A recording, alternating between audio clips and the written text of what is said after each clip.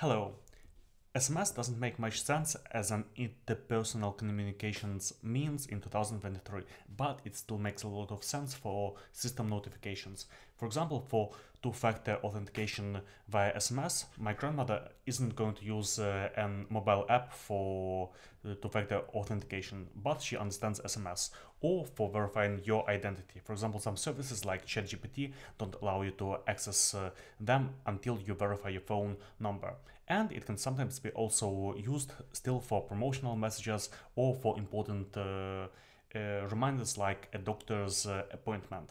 So in this episode we are going to send SMS using the Twilio API, and actually it is a really great and easy to use API that is also quite cheap. So let's see how we can do it in the Ruby on Rails application.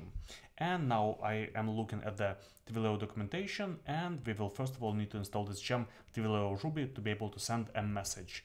So I'm going to go to my new Rails application that I have just created and say bundle add Twilio Ruby. And now I'm going to go to this application, and here I will create a new folder inside app services, and inside services I will have Twilio, and inside Twilio I will have SmsService.rb.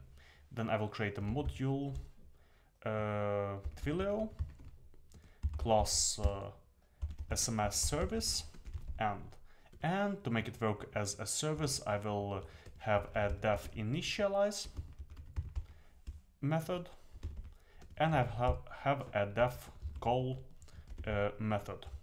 Okay, let's go back to the Twilio documentation and let's copy. So we are going to have these two keys. Let's put them here. It will be like account seed and auth. Yeah, we can actually just copy this. Twilio auth token. We're going to make them available all around our small service. Then we're going to initialize the Twilio client inside the call, and we're going to use the account seed and token. Then we are going to create a message, and we're going to put a result, the message seed. It's kind of the Twilio ID of this message. Okay, let's see, what do we need? We need the Twilio account seed, Twilio auth token, the from phone number, and the to phone number for this all to work. And we're going to have to put this Twilio auth seed and token somewhere, and we need to get them from Twilio. So here I have just created a new Twilio account, and you see I have some kind of balance by default on my account, and as I keep sending SMS, the balance will be decreasing. And you see I've got the account seed. Here it is. I will copy it, and I think I'll paste it here. Then I have the auth token. I'll paste it here. And I have the Twilio phone number. So it is going to be the default from phone number. So Twilio from phone will be this number, and I will send from this phone number. Okay, and let's continue through this tutorial. We need to go to next. Okay, so nothing important here, but you might not have this Twilio phone number by default. You will need to first possibly add the verified phone number. So I will add the verified phone number by going to explore products, phone numbers.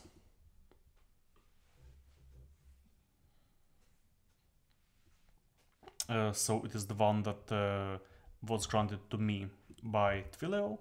And yeah, I will need to add the verified phone number. Now it can be done here. I'll go and add a new caller ID. It's going to be my phone number. I'll choose France. Let it be this number.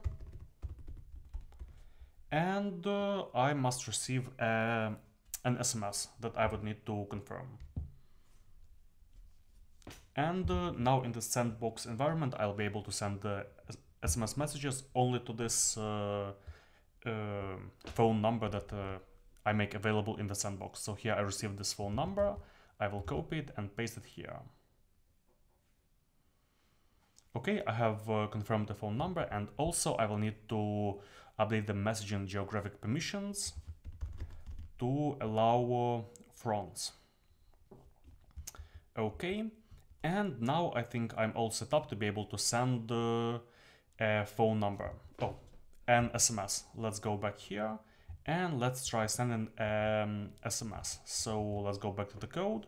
Here we have the two. The two will be the one that we are going to send to. It's going to be the kind of test phone number that I have just verified. It's going to be this one. So let me also copy it. So Twilio test phone equals this one. And we're going to send this message to the Twilio test phone. Let's see if it works. Now we don't actually need the initialize. We didn't put anything here yet.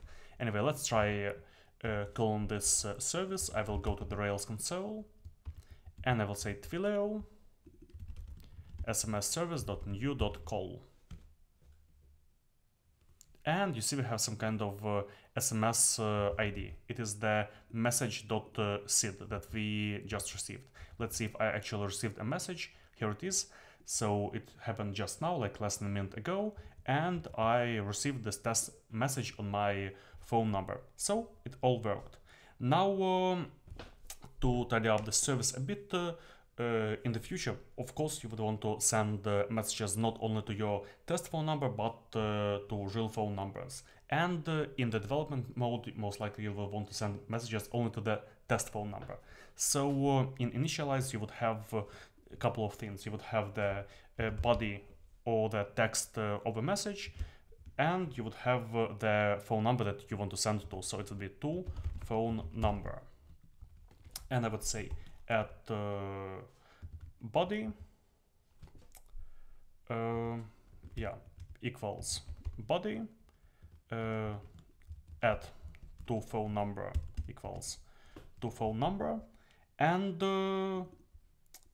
I would have a conditional body here, so it would be body equals at body, and to will be in the development we're going to send only to the Twilio test phone, and in production we're going to send to a real phone number. So let's add a private method here, private, and here we will have something like to, and here we're going to pass in a to phone number, and here I will say return Twilio test phone if rails.environment.development.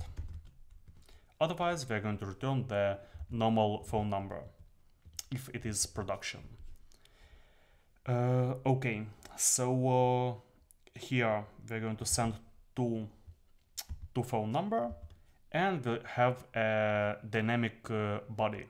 So let's try sending, considering this conditional body and to phone number. We will call Twilio SMS service.new. We're going to pass in the body hello super rails, or from super rails, and we're going to pass a to phone number. Yeah, let's actually make it like this. So we'll need a body and to phone number. I will declare them like this, and to phone number will be whatever. Let's try some kind of phone number like this. I will copy this. I'll restart the console. Let me restart it once again and try sending the SMS. And I didn't call it, so .call. Okay, I have an error to phone number. Like this. I didn't have this to phone number available. So again, I will reload. I will have this Twilio SMS service where we have a body that can be conditional, a phone number that can be conditional, and call. And let's see if it actually happens. Okay, we seem to have actually sent an SMS, and here you see it is saying hello from Super Rails. Now, as long as we're in the sandbox, it will always say send from your Twilio trial account. So anyway, that's basically it. We've created this kind of service that you can integrate into any controller action in your Ruby on Rails application. In the to-phone number, you can be using something like user.phone number. And here it can be like any text you would want to have.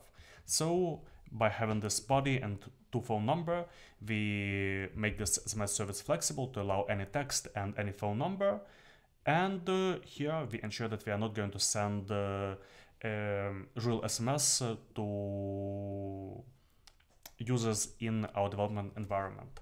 And one important thing, you shouldn't ever expose phone numbers and expose credentials like I did here. After this video, I'm going to clean them up, but just never commit, never show anybody all these kinds of credentials. First of all, because you can have financial expenses because of this. Like somebody can send 100,000 SMS from your account and you will receive the bill. So this should be kept in Rails credentials. I put it here just for sake of this video. Okay, and let's go back to our Twilio dashboard. Let's try to have a look at the SMS that we have sent. So there must be some kind of SMS dashboard. So yeah, you see, I can actually see 3 recent messages. We can see some kind of message logs.